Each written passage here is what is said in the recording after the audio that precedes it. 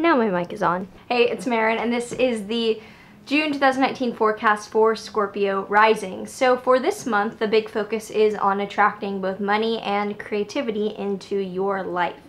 Starting out on the 3rd, I have an email. On the 3rd, you have a new moon in Gemini in your 8th house, and this is indicating a new beginning happening in your area of life regarding shared finances and joint assets with someone else. So if you're looking to plant a seed or start something new in that regard, this would be a great month to do that.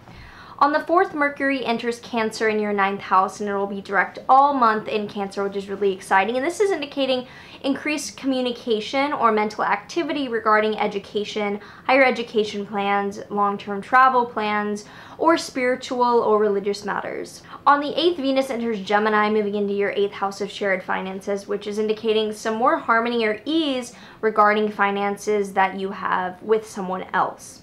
On the 9th, the Sun will square Neptune, and on the 10th, the Sun will oppose Jupiter. And this configuration is uniting your 8th, 5th, and 2nd houses, and it's indicating that you might be going overboard regarding how much time or energy you're investing in these financial matters, and that there might be some deception or miscommunication regarding partner that you're involved with or children that you are involved with that these finances are relating to.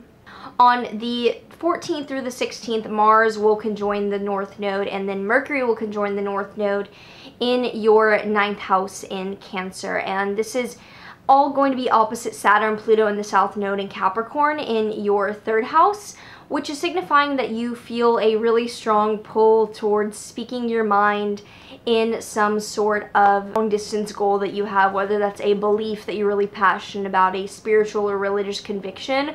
There's a lot of fated momentum behind you spreading your words and speaking your mind in a movement that you feel very passionate about. And this is really beautiful and great and a really powerful time to do that, but make sure that you are doing this in a way that is not specifically going against a structure that you believe is manipulating you, because more likely than not, you're emotionally manipulating them and you're playing a savior role when that might not be what's going on. So make sure that you are still powering through behind whatever movement you're really passionate about, but that you're not getting in over your head with stories about it that aren't true. It just is what it is.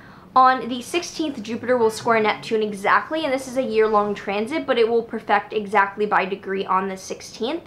So look out towards overspending with a romantic partner or artistic pursuits in mind. And on the 17th, there's a full moon in Sagittarius in your 2nd house of money and finances, which indicates a culmination of something you've been working on for the past 6 months financially, which is exciting. On the 23rd and 24th, Venus will oppose Jupiter and square Neptune, further activating this dynamic between really great things happening regarding money, but maybe being over the top or dramatic, and there being some element of deceit or confusion in how this relates to creativity or romance or children in your life. So 3 questions for you to ask yourself this month. Where am I holding a scarcity mindset? 2nd, how am I withholding from speaking my truth? And 3rd, finally, what changes towards equilibrium do I need to make regarding shared finances? So if you found this helpful, give the video a big like and subscribe and hit the notification bell so you can know when all the Leo forecasts are coming up.